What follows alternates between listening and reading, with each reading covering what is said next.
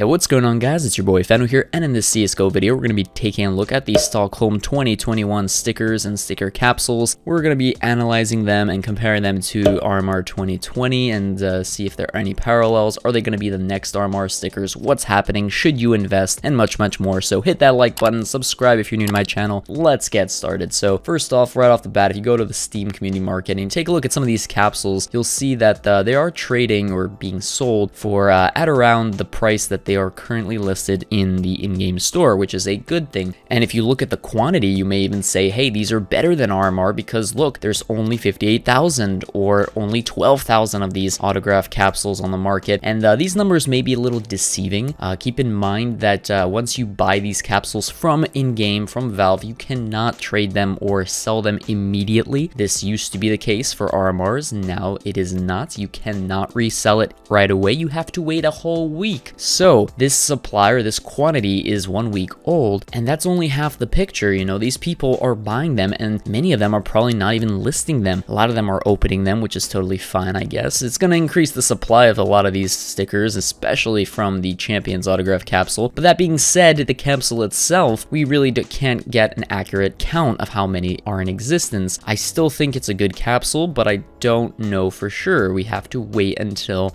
you know, we get closer to the removal date, which brings me to my next point, which is when are they going to remove them? So at the moment, they've currently been on sale for about 2 weeks now, maybe even 3. We're getting close, guys, and many people are speculating that they're going to remove them on December 20th along with the souvenir packages. That's totally possible.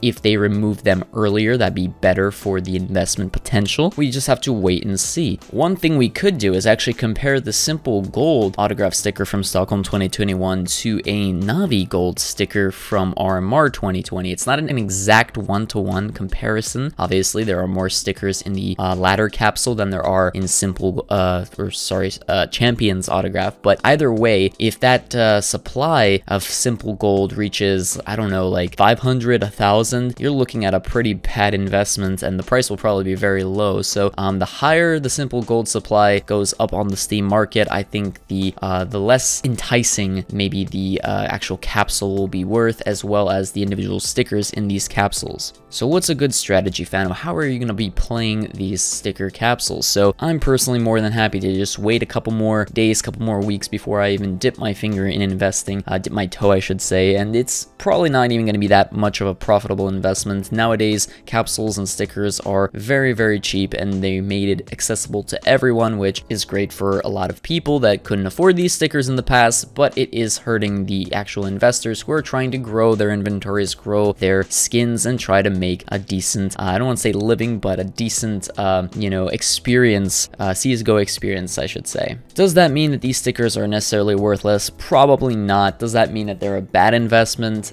Still remains to be seen. I will be making a future video explaining exactly which capsule I'm going to be investing in, which capsule I think has the best potential, and which one that I ended up purchasing in a couple of days, maybe weeks, as we get further along this sale. I'll keep you guys updated, so hit that subscribe button, hit the like button to show your support. So until next time, this is Fano signing out.